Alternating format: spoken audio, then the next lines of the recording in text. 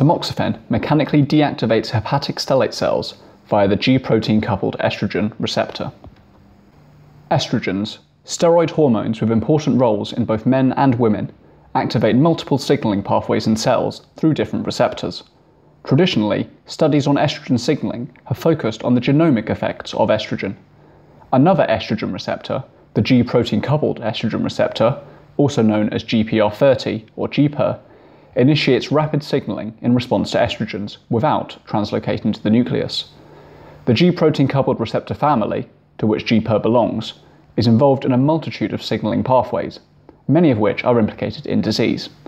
Furthermore, G-protein coupled receptors are the target of approximately 1/3 of FDA-approved drugs. Tamoxifen is a drug that has been used in prevention and treatment of breast cancer for more than 40 years, and is a selective estrogen receptor modulator, with differing effects on the nuclear estrogen receptors depending on the type of cell. Tamoxifen is an agonist of GPER across all cell types. The pharmacology and lack of toxicity of tamoxifen is well known, and as such, we have chosen to study the possible therapeutic role of tamoxifen signaling through GPER.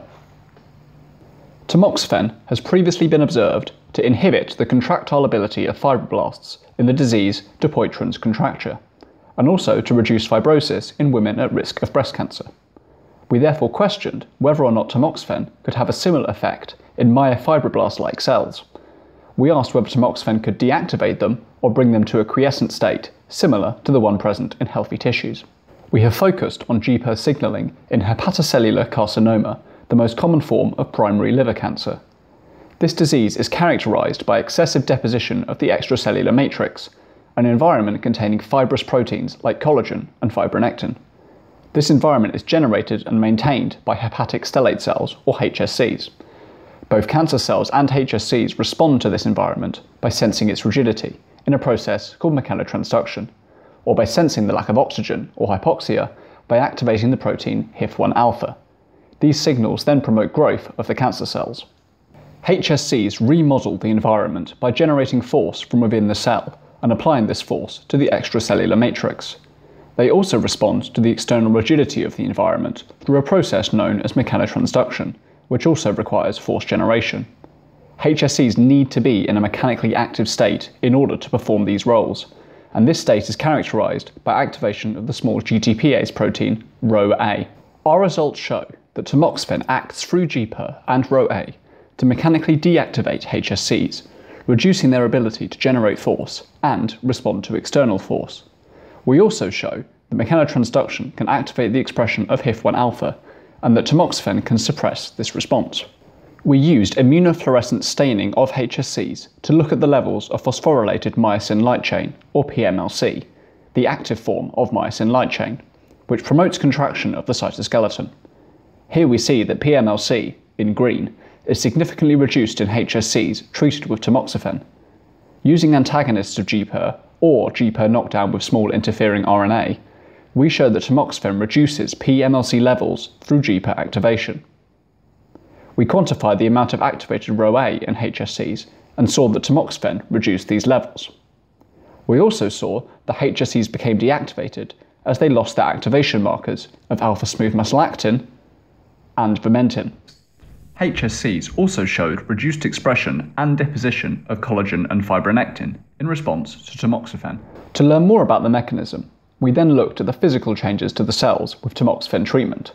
We used elastic pillars, which bend in response to physical force applied by cells. And we saw that tamoxifen reduced the ability of HSCs to generate traction forces, and using GPER antagonists and GPER knockdown, that this is achieved through GPER. We also used atomic force microscopy. In this method, a cantilever is used to indent a cell, and its deflection of a laser indicates the stiffness of the cell. We show that HSCs treated with tamoxifen were significantly softer than controlled HSCs. We then used magnetic tweezers to test how cells can respond to mechanical stimuli, and hence mechanosense the ECM rigidity. This method uses magnetic beads attached to cells, which we pull on using a magnetic field. Cells with intact mechanosensory machinery respond to external mechanical forces by becoming stiffer. A decrease in bead displacement with repeated application of force represents a cell reinforcing. We saw that tamoxifen reduced the ability of HSCs to respond to external force, as the bead displacement changed much less with tamoxifen. We also observed that the transcription factor YAP, which localizes to the nucleus with mechanotransduction, did not localize as much with tamoxifen. Interestingly, we also saw that YAP expression negatively correlates with GPER expression in hepatocellular carcinoma patients. We further observed that the process of durataxis, where cells move in response to a stiffness gradient, was inhibited by tamoxifen. In regards to hypoxia, tamoxifen reduced the presence of the hypoxia response protein HIF1-alpha, as well as its downstream targets, LOX and LOXL2. LOX and LOXL2 are important in promoting collagen cross-linking, and their reduction suggests differences in the ability of HSCs to remodel their environment. Different rigidity substrates were also able to change HIF1-alpha levels, with a 25 kPa gel promoting high levels for HIF1-alpha compared to a 1 kPa gel. These stiffnesses, 25 and 1 kPa, correlate with the rigidity of the external environment in diseased and healthy liver, respectively. The presence of tamoxifen inhibited this mechanotransduction mechanism. Our conclusions predict that activation of GPER from other molecules would also achieve the same mechanical deactivation. Indeed, the estrogen 17-beta-estradiol had the same effect on HSCs as tamoxifen, with mechanical deactivation, inactivation of myosin, and inhibition of the expression of collagen, fibronectin, alpha-smooth muscle actin, vimentin, HIF1-alpha, LOX, and LOXL2. Our results collectively show that GPER is a key mechanoregulator, and its activation by tamoxifen leads to mechanical deactivation of cells. This occurs through Rho-A and myosin inhibition, leading to reduced force generation and mechanotransduction. Furthermore, tamoxifen inhibits the ability of HSCs to activate HIF1-alpha in response to external rigidity. Given the broad range of proteins studied that are sensitive to tamoxifen, the importance of GPER as a central mechanical signaling molecule emerges.